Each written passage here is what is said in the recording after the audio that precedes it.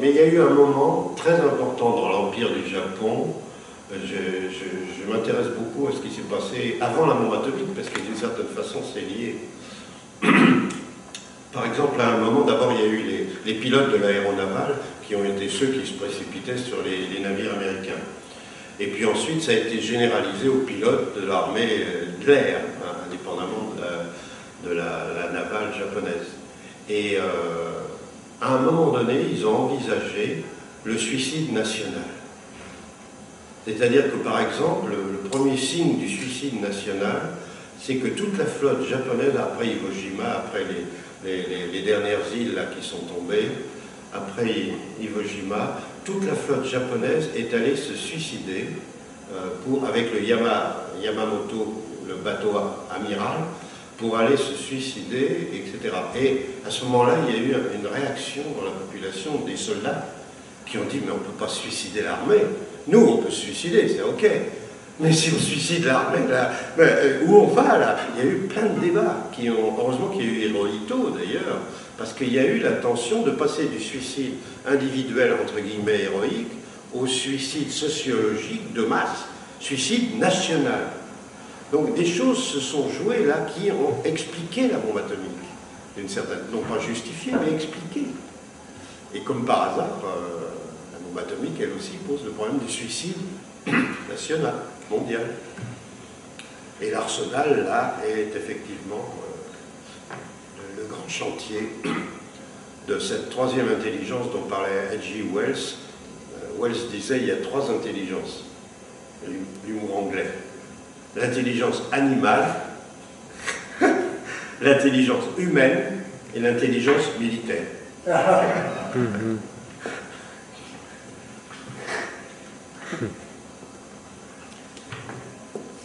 Anybody translating? Bonjour, seconde partie. Came from the question of if today the kamikaze comes out of the arsenal, as to your question of the death drive, of course, where we developed that the kamikaze in effect is a way, because it's an active suicide, so that even it's not a passive suicide in the sense of passive towards the society that you decide to leave, but active suicide in order to choose something for the society, for for commitment.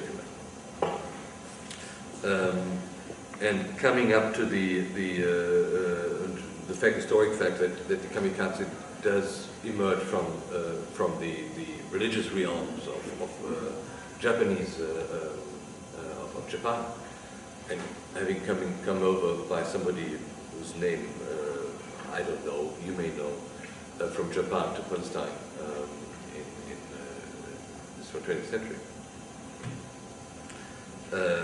And then he spoke about this, after Hiroshima, about what you would call the national suicide, which is linked to the army, to the marine, the Japanese marine, after Hiroshima, to end. And then they discovered that there cannot be something like a national suicide. Yeah, that's it. And at the end, mentioning the three forms of intelligence. La bombe atomique a un rapport avec l'idée d'un suicide national. Évident. Of course, the atomic bomb is linked to the idea of a national suicide. C'est-à-dire un suicide sociologique et non plus un suicide psychologique. Le titre, c'est la contraction. Contraction.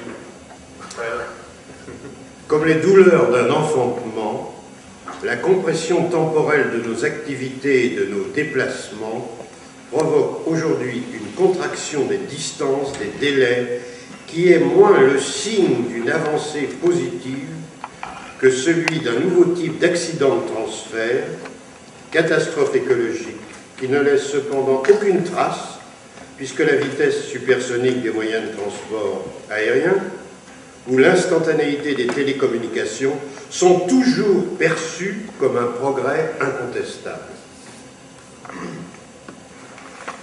like the pains of childhood. Yeah, contraction, birthing. Of birth, contractions. Les femmes savent ce que c'est que les contractions. Temporal compression of our activities and art placements provoke today a contraction of distance and of delays, which is less a sign of advancement, of positive advancement, but that more so that of a new type of accident of transfer, of an ecological catastrophe that leaves, however, no trace, because the supersonic speed of the means of aerial transport and of the instantaneous telecommunications are always perceived as progress, incontestable progress.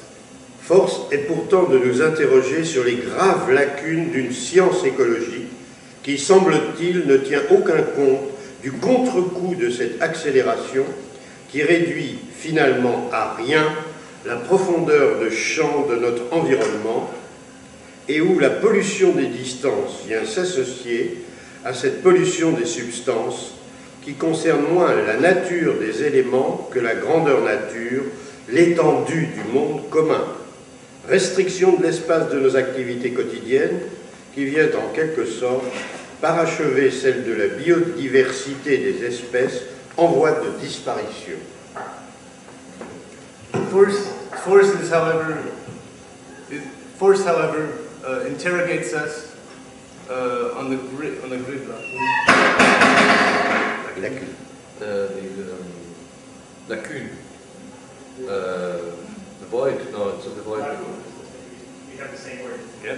The grave lacune of ecological science, which seems to not take into account against this force, this acceleration, which reduces finally to nothing the depth of the field of our environment, or the pollution of distances comes to be associated with this pollution of substances, of air, of water, of fauna and flora, which concern less nature than elements of la grandeur nature, the grandeur of nature, of l'étendue, the extent of the common world, the restriction of space and of our daily activities, which has come in a certain way to finish that of biodiversity and of species on a way of disappearance. Devant cet événement relativiste qui affecte moins la matérialité du milieu humain que son continuum spatio-temporel, se pose pour nous, après la question de l'accélération de l'histoire, celle de l'accélération de la réalité, avec l'essor de l'interactivité cybernétique, d'un temps réel qui conditionne désormais l'économie politique de nos sociétés développées, au point que la faible grandeur nature de l'astre terrestre amène déjà certains astronomes à rechercher dans l'univers quelques planètes exotiques, exoplanètes de substitution à celles trop étroites de nos origines. In front of this relativistic event, which affects less the materiality of the human space, more so than the continuum of temporal, spatial temporality,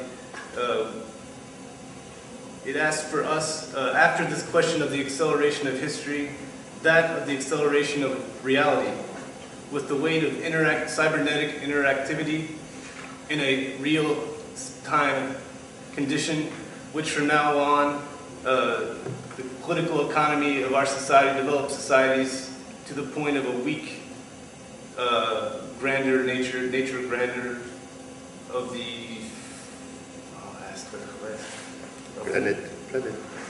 the planet, which leads already certain astronomers to research in the universe some other exotic planets, exoplanets of substitution that are too narrow for our origins.